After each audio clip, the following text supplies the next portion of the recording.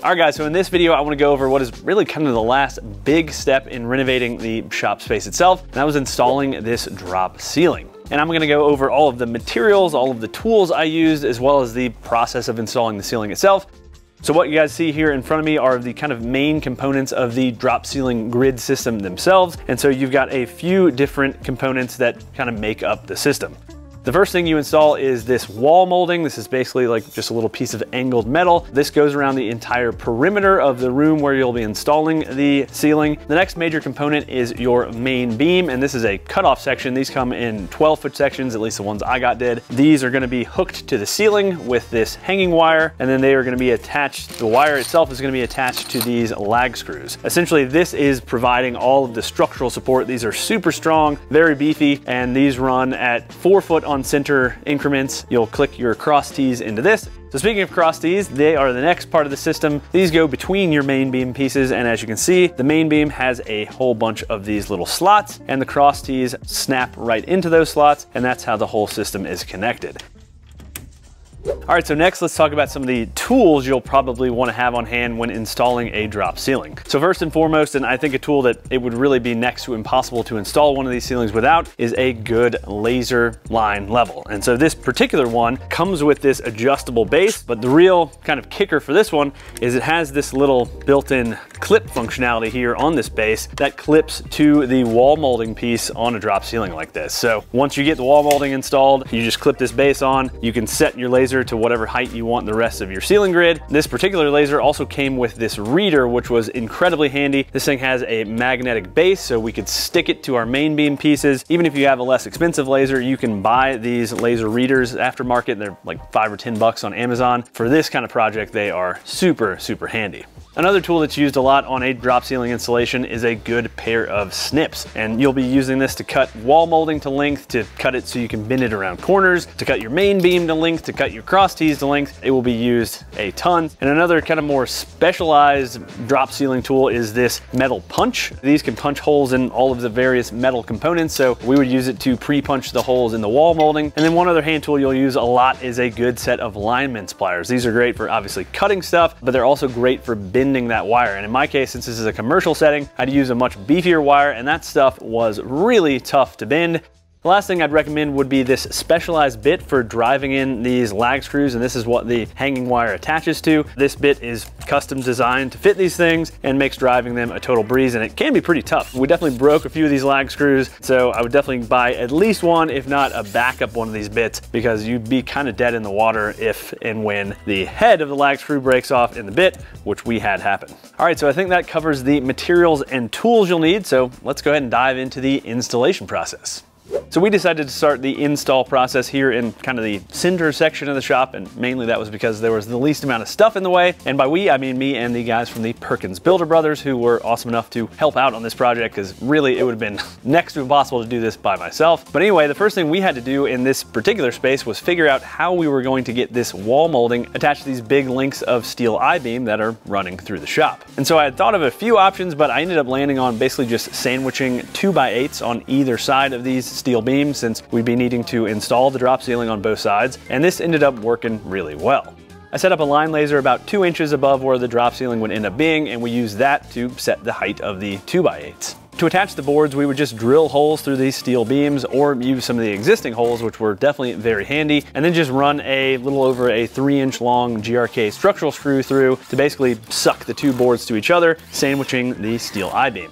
And we also added some Lexel just for a little bit extra grab, and this really helped to kind of hold things in place while we were adding all of the clamps and getting the boards set in place. And this was definitely some awkward work, and it was pretty slow going to start. Pretty easy? Huh? Is that pretty easy? It's almost like I drill through the wood and then there's metal right behind it. Yeah, it's like half an inch of steel. Such hard work. I hope you're still rolling. I am. Good. This is gonna be a good little time lapse. I hope you're playing this real speed so people can see like one hole. This is one hole. Yeah. Oh. Through. 1 minute, 20 seconds. Wow. I felt like that was pretty good too. All right, now this is the satisfying part. Now you can gurk it. GRK, screw into the board on the other side. Oh. I could just keep driving it through, but that's probably No, good. probably not. So you got money to pay us for like a week? Yeah. To be here? Oh yeah. Okay. We're getting her done. My AdSense for this video is going to y'all. While we're working, let's take a second to talk about the sponsor of this week's video, Husk Knives. So welcome to our kitchen. I do a heck of a lot of cooking in here for our family of 4. I do all of the weekly meal prep, and so that means lots of chopping vegetables, slicing up meat, and so I've been putting this Husk knife to the test over the last couple of weeks, and I gotta say, I really like using it. Husk knives are made from high quality Japanese stainless steel, and they're extremely sharp, which makes them a lot safer and easier to use. This knife features a high quality oak handle which feels great to use, and the knife is really well balanced, making it a lot more comfortable in my hand.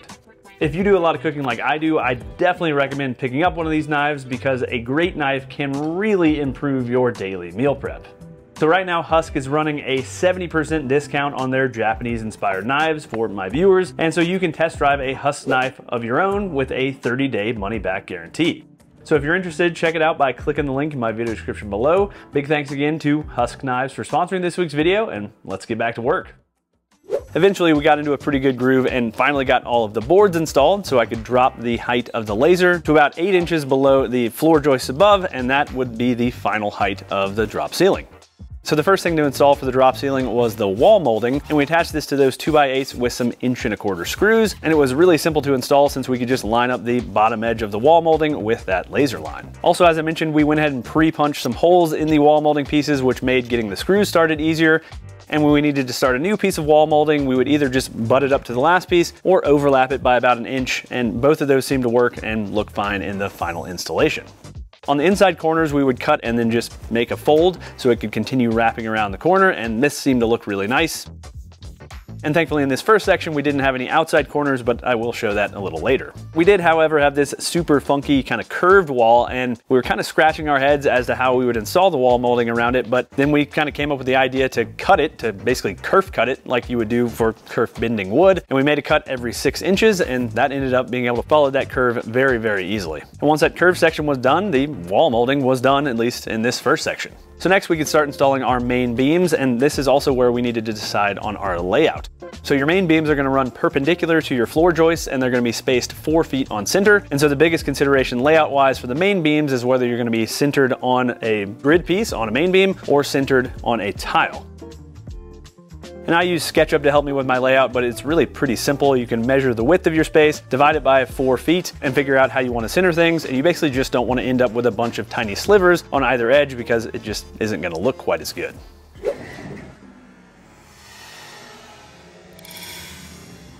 Once we had that figured out, we went ahead and set up a string line at our center mark, and we could reference off of that string line to set our lag screws. And again, these need to be added about every 4 feet, and they'll be screwed directly into the floor joists above. Check, we got some dust.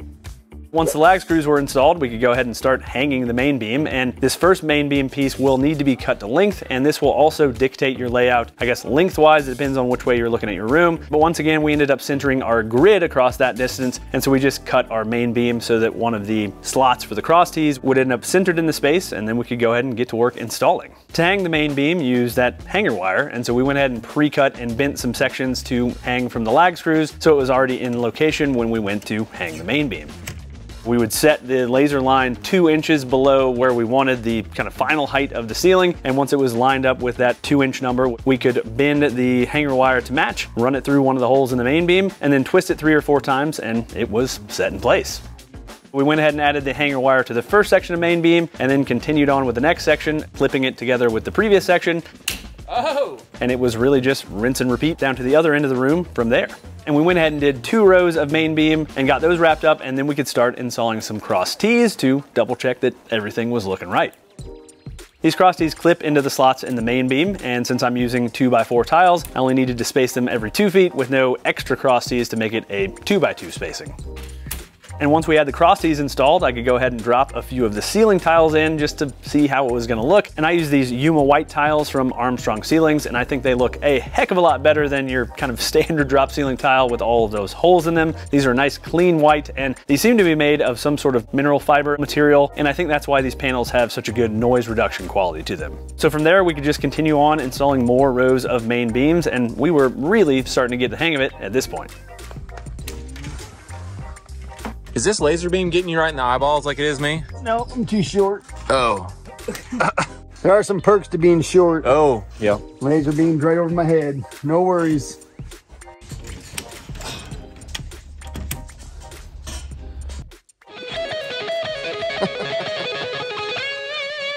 Hey, did you put some music in on that? Oh yeah. Okay. So the next row of main beam, which we had kind of been avoiding, landed on the curved section of the wall, and we actually used another line laser to help us figure out where that main beam needed to intersect. We're using this portable laser to shoot a line way down there to this curved wall so that we can mark our 4-foot increments, because you can't like measure around the wall 4 feet from our tracks here, right? We have to kind of be in line with the 4-foot mark, because if you're on an angle over here, the way it skews over, it doesn't give you a true read. Yeah. All right, I'm at 51. See it to your right, right. Too much. Come back. Quarter. Keep coming. It's like moving back somehow. Too far. Pull. Right there. Now we can just put a screw in the wall there to pull our string line back, and we should be 4 feet off this other track. We did our maths right. Oh! Industrial athlete. Industrial athlete, Mike. I've done a drop ceiling one time before. It was about 15 years ago. And at that point, I did not have a laser like we're using here to give us this perfect, flat, just reference anywhere. These lasers are the most important tools we have out here today. They're making this whole thing possible because nothing else in this building is really level at all. Everything's up and down like inches. I just want to point out the lasers are making it way easier. If you're going to do this, laser it. So we got all of the rows of main beams installed here in the center section of the shop, and then we could start adding the cross tees around the border, and those obviously all needed to be cut to length. And these cross tees can be cut with aviation snips or tin snips, but since I have a metal chop saw, we decided to use that, and that definitely made really quick work of cutting these pieces to length. And it was also getting towards the end of day 2 at this point, and things were definitely starting to get a little silly.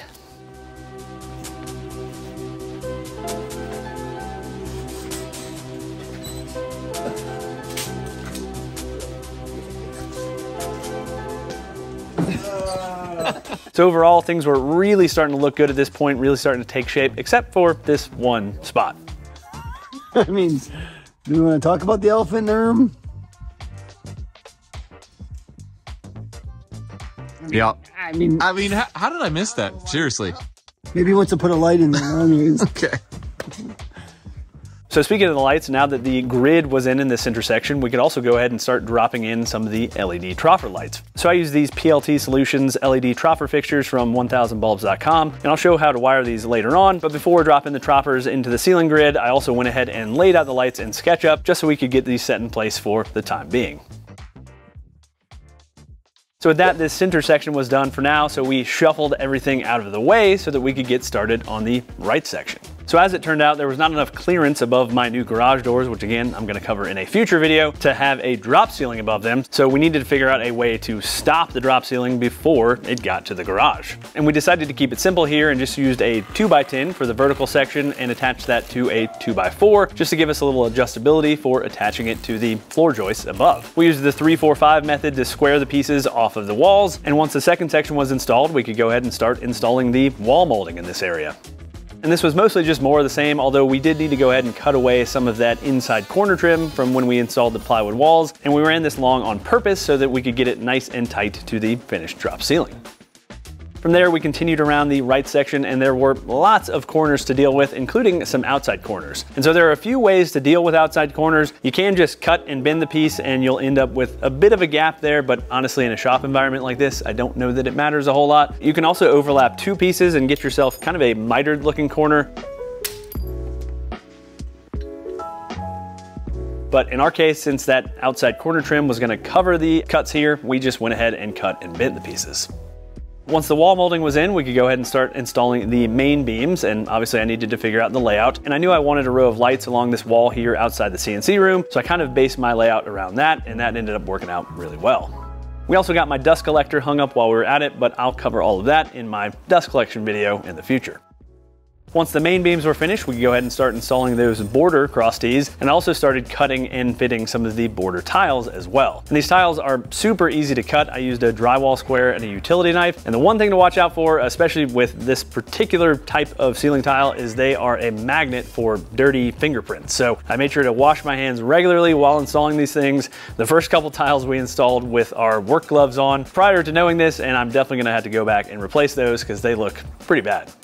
We also went ahead and filled in that section of tiles above the pallet rack, which was pretty tricky with the pallet rack in the way, but Eric monkeyed around up there and we got it knocked out. And finally, we dropped in the Troffer lights in this section to wrap up day 3 with the Perkins guys. We started on the left section of the shop on day 4, and once again, we needed to add more boards to these walls, or at least we decided to because it made it easier since we were dealing with some concrete block walls in this area. We also spanned across the opening in the drywall above the panel to leave me kind of an access point if I want to add more wiring in the future. We got the left section installed super quick, and then we could move into the CNC room, and we started in there by moving the CNC out of the way, and I am really glad I made the door opening there big enough for us to be able to do this because it made the installation process really simple. This was a very small room. We only ended up having 2 rows of main beams in that room. And that was where I called it with the Perkins guys. They had to move on to their next project, and so now it was my turn to go ahead and wire up all of these Troffer lights. And I decided to rent a scissor lift to help with this wiring, and it definitely made things a lot simpler, not to mention that thing was pretty fun to drive around the shop.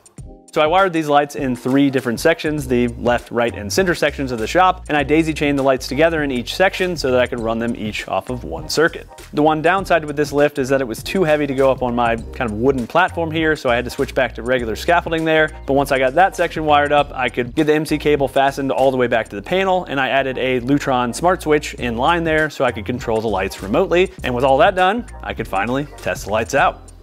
All right, time for the moment of truth.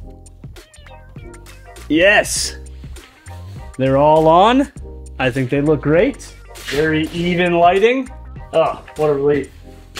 That's super exciting. The only bummer is now I've got to do that whole thing again 2 more times to get the rest of the lights wired. With the lights wired up in this section, we could go ahead and fill in all of the tiles now, and thankfully my dad had some time to help me out, and big thanks to my dad for all this help. It was a lot of work cutting and fitting all of these border tiles, and some of them were pretty tricky, but he's a super detail-oriented guy, and I think the ceiling is looking really good now that most of the tiles are in. Yeah, that looks great. How about that? While I continued doing more electrical work, my dad kept chugging along with the tiles, and he went ahead and knocked out the CNC room, as well as this section over my workbench. And it was really nice to slowly be working through these 3 giant pallets of drop ceiling tiles that have been here in the shop, probably for close to a year at this point. I'd also just received a big delivery of all of the drop ceiling tiles and ceiling grid from Armstrong Ceilings, which I had to hand unload into the shop.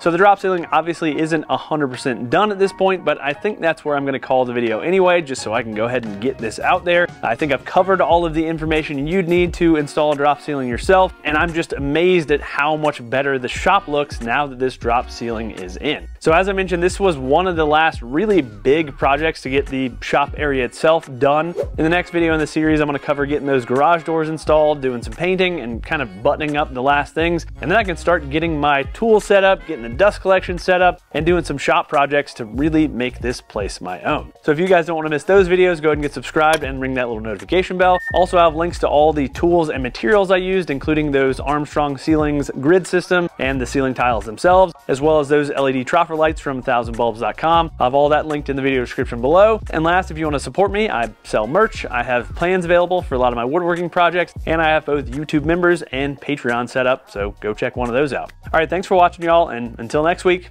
happy building.